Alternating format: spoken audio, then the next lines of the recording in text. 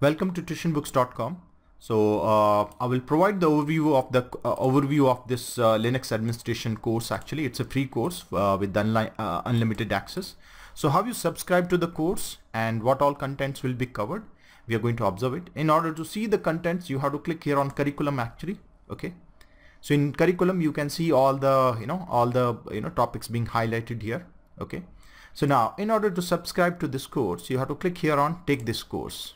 Okay, because you have not logged in. Okay, if you already subscribed to other courses, actually you can log in and you can take this course. Okay, and if you are new to our site and haven't yet registered yet, you can click here on register now. Okay, you can provide your registration details. Okay, and it will send you an email for the confirmation. Just confirm your email, and then your account will be created. You can then log in actually. Okay, so I have already logged in. So with my sample account, I will log in here. Okay,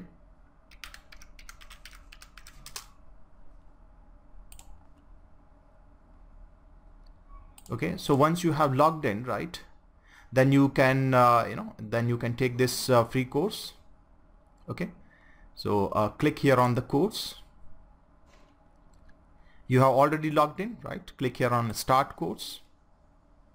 Okay, so so how you can access the contents here actually. Okay, so the very first topic is VirtualBox and Linux installation, right? You can so there's a video here for good quality. You can watch this video in 720p HD. Okay, and you can you can watch this video. So what content will be covered actually? So now I'm going to focus on that. Okay, so very first thing which we are going to cover is how you download the media actually. Okay, so the course is all about how you install, configure Linux on Oracle VirtualBox, how you set the network, how you configure Linux actually. Okay, and then you install Oracle Database 12c on top of it. Okay, so and on top of that, there are a lot of tools actually which will be covered. Okay, so how you download the media, okay, like Oracle VirtualBox and Database 12c, as well as OEL Oracle Enterprise Linux 7.2, right? So these media you have to download actually. Okay, so I have given the clear instruction how you can download, how you install the VirtualBox and Enterprise Linux 7.2 on the Oracle VirtualBox. And then Putty concept or Putty tool has been explained. It's a SSH client actually, which is greatly explained. Okay, how you use it. Okay, and there's a broader meaning of the Putty actually. Okay, along with the Xming. Okay, I will cover that.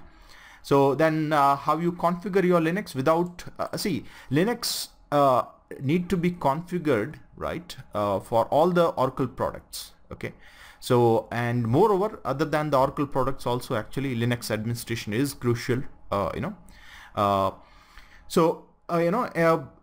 In the second session actually we are going to configure the Linux, wherein we will change the kernel level settings. Okay, we'll publish these changes, we'll set the limits.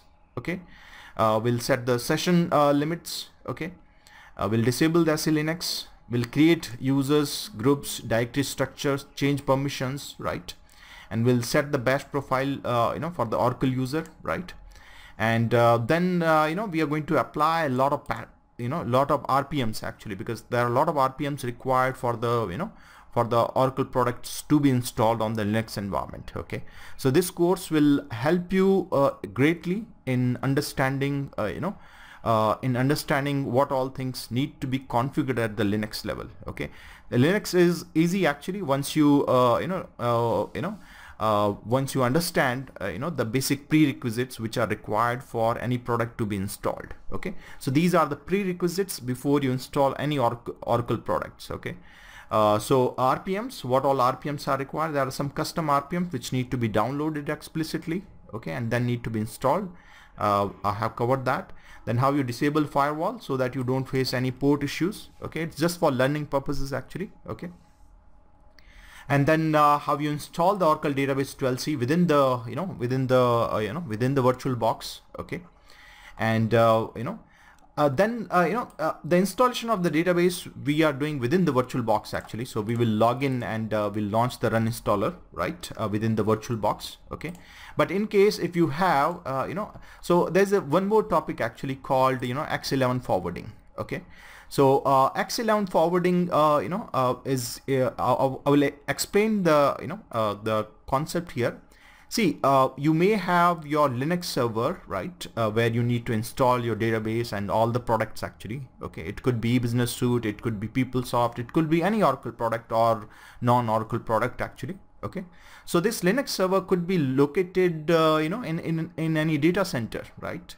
Okay, and as a remote user, you need to do the installation of the database. You need to do installation of SOA suite or IDM suite or OBI, okay, or ODI or any Oracle product or non-Oracle products actually. Okay, so how you do the installation, right, on a remote server which is located in some data center, right?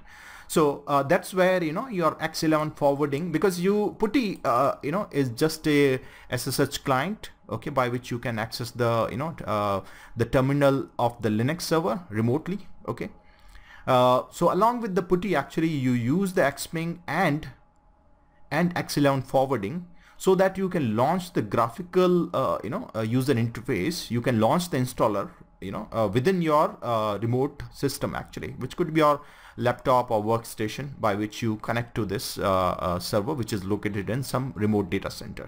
Okay, so this concept is being highlighted here. So I'll just give you a sample of it. Okay, so you observe here that I have logged in the Putty, and from Putty itself I'm launching the graphical I'm doing the I launched the run installer of the database. Okay, so it's going to launch the the GUI application from the Putty itself. Okay, so this topic is covered here. This topic is covered here in X11 forwarding. What X11 forwarding is all about. What is Xming?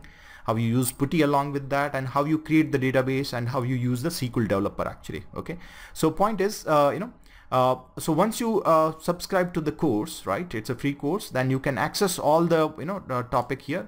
You can also download this running note actually. So this running note is very handy, okay, wherein how you understand how you do the X11 forwarding, right, how you create database, and and there are some basic Linux commands as well actually. Okay, which is very handy for DBAs and IDM admins. It's mostly for the freshers actually. Okay, as well as those who want to understand having the intermediate skill and want to have a structured knowledge around the Linux administration, basic Linux administration. This session is for them. Okay, so these some basic commands and and syntaxes were explained here, right? The course not only covers Linux installation, configuration, DB installation, DB configuration or creation, right, and with the handy commands actually. Okay, it also cover other than these things, it also covers some basic tools and utilities which we need to use as a DBAs as well as IDM admins, like WinSCP, like WinSCP, like SQL Developer, Putty, like Xming, so that we can launch the graphical consoles, right? And other than these things, right, you can access each content by directly clicking on the topic, right? Okay, and if you want to, this is one way actually, okay, to access the complete course. And you can also click here on next unit, okay, to access the each section. Okay, so once you complete the course, you can write a review for us, right? You can click here on review. You can provide the title, and you can provide your rating as well. Okay, so with that I conclude this overview of the Linux administration. Thank you.